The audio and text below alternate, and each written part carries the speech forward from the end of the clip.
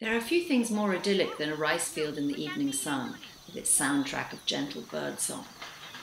But if you're a farmer, the birdsong's bad news because birds eat up all your rice. So farmers come up with all sorts of ways of scaring birds off.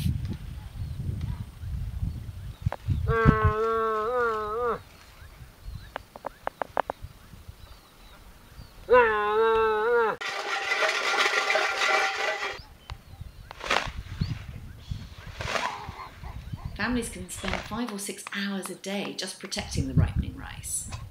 And it's not surprising because they've invested an awful lot in growing it.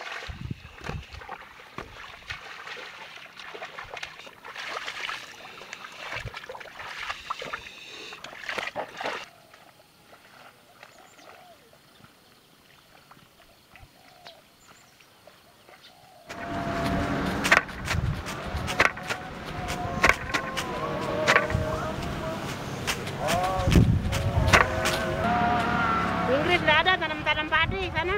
Gak ada, terlalu dingin. Terlalu dingin. Ya. Makan pakai apa di sana? Kentang banyak.